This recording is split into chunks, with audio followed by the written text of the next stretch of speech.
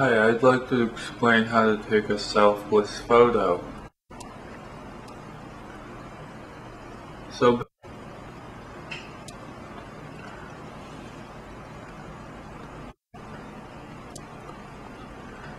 oh no, okay, so I'm definitely gonna tell you about how to make a selfless photo now. It's really easy. Anyone could do it.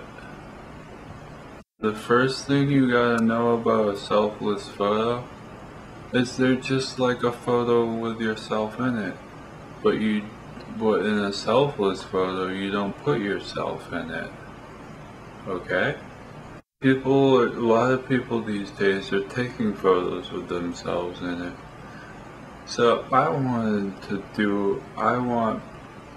I decided to create the selfless photo so that you don't put yourself in it. Right? Like imagine if all the photos with people putting themselves in it, they didn't put themselves in it. Then we'd have all kinds of selfless photos.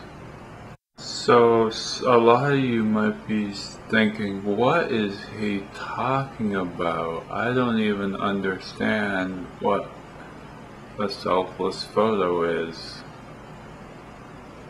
Well, let me tell you what a selfless photo is.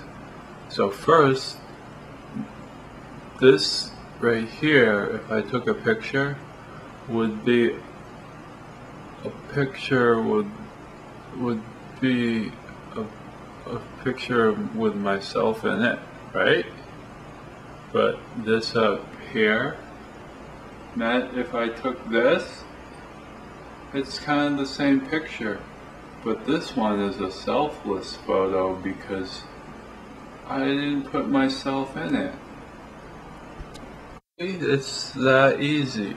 Anyone could do it. All you gotta do is just pretend you're taking a photo with yourself in it, but then remove yourself from the image, from the place where you're gonna take the photo before you take the photo. It's not hard. It's cool, guys. Yeah. So now you know.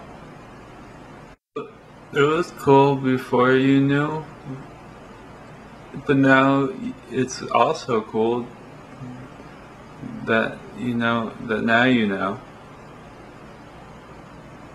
Yeah. We should end this video by doing a selfless photo. Yeah. Oh wow, that's a good one right there. Hello, is this my Grandma Mino? My special, who's this? Is this my special Grandma Mino?